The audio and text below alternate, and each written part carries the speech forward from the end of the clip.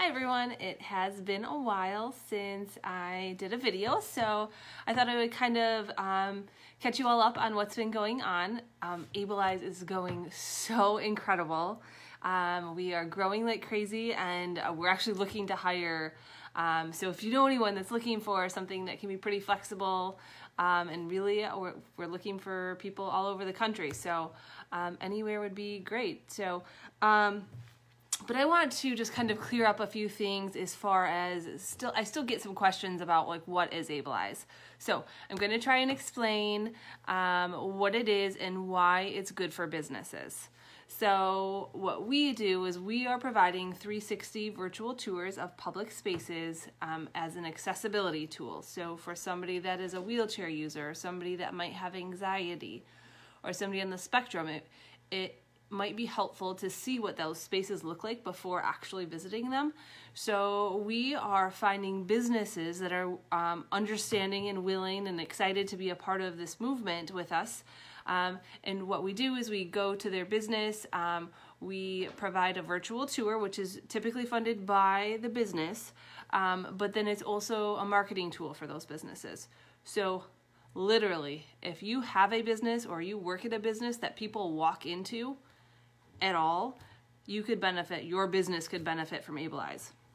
So one of the slides that I go through when I meet with people, these are just some of the types of locations that we've done: restaurants, doctor and dentist offices, stores and shopping centers, libraries, schools and colleges, parks, theme parks, fairgrounds, vacation destinations and hotels, hospitals and rehab centers, places of employment, and field trip locations. So I know that I have a lot of teacher followers out there, and so for example, sorry, there's a little bit of a reflection off my light up there.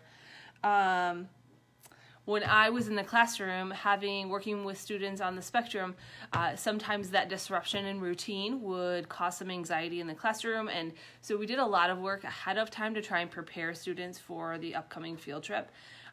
We'd print out pictures and make social stories and talk about it weeks and weeks ahead of time so that students were getting prepared to knowing that we're going to be disrupting our regular schedule.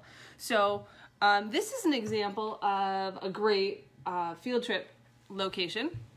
This is Abrams Planetarium. It's on the MSU campus, and I know that they do a lot of, that's a really common place for schools to visit.